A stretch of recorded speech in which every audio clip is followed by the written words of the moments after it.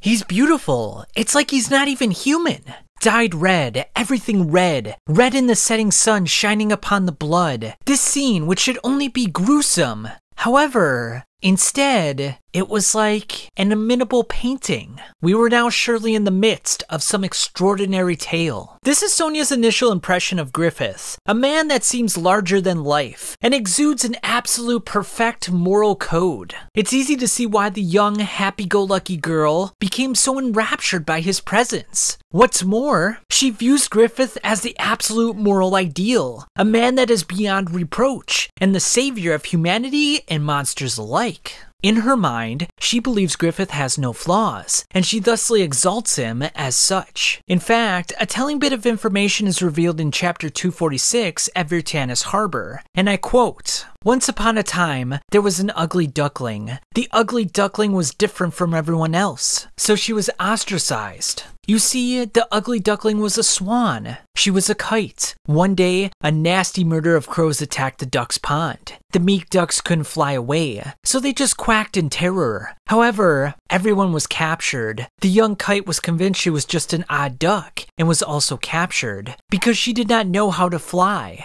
Just then, it was the king of the birds who saved the ducks. He was a white hawk. The white hawk brought his servants, the dragons, and in the blink of an eye, finished off the crows. Hawks and kites are something like kinsfolk. For the first time, the young kite met one of her own, and realized she could fly. The young kite was special. Only she could fly in the same sky and feel the same wind as the hawk. Now, there's a great deal of symbolism within this story, and given the fact that Sonia is a prophetess, there may be clues about future events to come. Sonia views Griffith as someone above everyone else. In addition, she also views herself in the same light. Hence the reason she flies at the same altitude as Griffith. Because of this, she has a slightly condescending attitude to others, and this is most notable in her conversations with Mule. And because she has such a high image of herself and Griffith, it makes me wonder what would happen if that image were destroyed, tarnished, broken in her mind.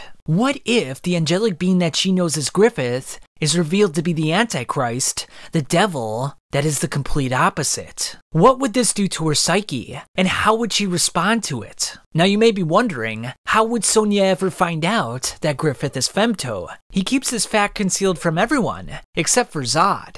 I believe recent events in chapter 367 could be the impetus for Sonia finding out that Griffith is in fact femto, one of the God Hand members and the rulers of demonkind. Now remember in chapter 367, Griffith had Casca's body in his arms. Now it's postulated that Griffith is going to take Casca back to Falconia, so on full moons, he doesn't travel a far distance from his homeland and isn't put in a vulnerable position. But here's the thing, if he takes Casca back to Falconia, there's a high probability that Sonia's going to see Casca. Now, why is this important? Because Sonia has the ability to read minds. Remember when Shirka was using her thought transference at Virtanis Harbor? Well, Sonia heard the conversation, which makes me believe that not only can she hear conversations, but she can see a person's past by delving into their mind, similar to what Shirka does. And if this is true, just the mere fact of seeing Casca would allow her to see Casca's memories of the eclipse, and therefore she would see femto, i.e. Griffith, raping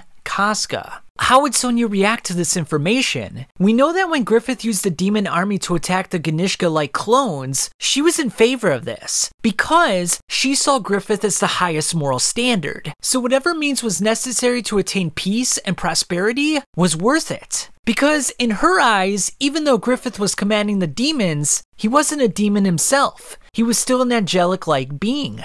A god, if you will. But what if this image is tarnished? What if he is seen for what he really is? Would she still ignore it? Or would that image that she created in her head be shattered?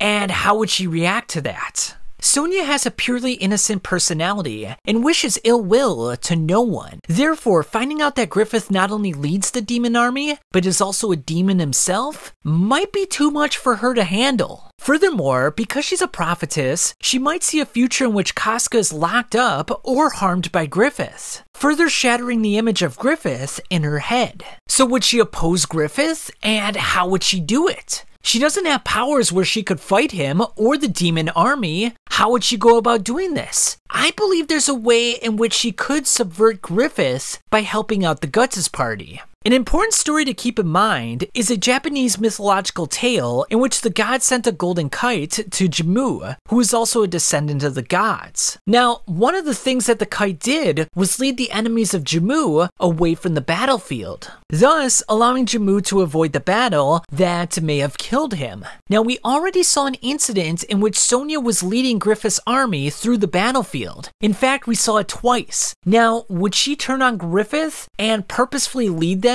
to their own demise? And would she use her thought transference with Shirka to help her out and give her the most advantageous battle plan to take down Griffith's demon army? It's very possible. And why would she do this? Why would she help out Shirka? Well, at Virtanis Harbor, she definitely developed a friendship with Shirka. And given the fact that she decided that Shirka was an altruistic person that was very nice and trustworthy, I wouldn't be surprised if she decided to help out Shirka and the Guts party. And she could do this all under the radar without Griffith's party ever finding out about it. Now, another possibility that I considered is that if Casca gets locked up in Falconia, we could have a similar situation to the Golden Age arc, where Guts' party goes to save Casca from prison, much in the way that Guts and Casca saved Griffith from prison. Now, the way that they could do this is that Sonia could lead them in via thought transference. She could give them directions through the castle and save Casca. And then the last bit of information that I want to consider is the story of the sage that was locked up by King Geiseric. Now, if you remember, the sage spoke out against the ills of King Geiseric's kingdom. Essentially, he wasn't a fan of King Geiseric and thought he was doing the wrong thing. Now, what if Sonia starts speaking out against Griffith? What if she starts to rally the Falconia citizens to oppose Griffith? We know that causality is circular, or to put it another way, it's a spiral. So even though events are not identical to 1,000 years ago, they are very similar. And one would think with Griffith playing the role of Geiseric, running the kingdom and causing all this chaos, someone would speak out against it. Could that someone be Sonia? So the ultimate question then becomes, will Sonia betray Griffith? And you may be saying to yourself, Sonia is absolutely devoted to Griffith. There's no way that she would betray him. This is true. However, if you consider Carl Jung's psychological model, everyone has a shadow. Everyone has that deep, repressed half that they don't reveal to others. So even though you may outwardly say that you support someone and you love them, deep down, there is that potential that they could be your worst enemy in the future, that you could hate them most of all. Remember, it's not anonymous people that we hate the most. It's the people that we love the most that we end up hating the most. Because they're so intertwined with our lives, they have the greatest potential of damaging our lives. And this is what happened to Casca. Because Griffith was so pivotal to her life, and because Griffith saved her from certain doom, she henceforth became psychologically broken because of what Griffith did to her. In her mind, she could not accept it. And I believe the same could happen to Sonia. Because she put Griffith on such a high pedestal, that if that pedestal were to tumble, she would eventually resent it and loathe it, and it would become the bane of her existence. But tell me what you guys think of this theory, guys. Thanks for watching. Subscribe if you haven't already, and I'll catch you on the flip side.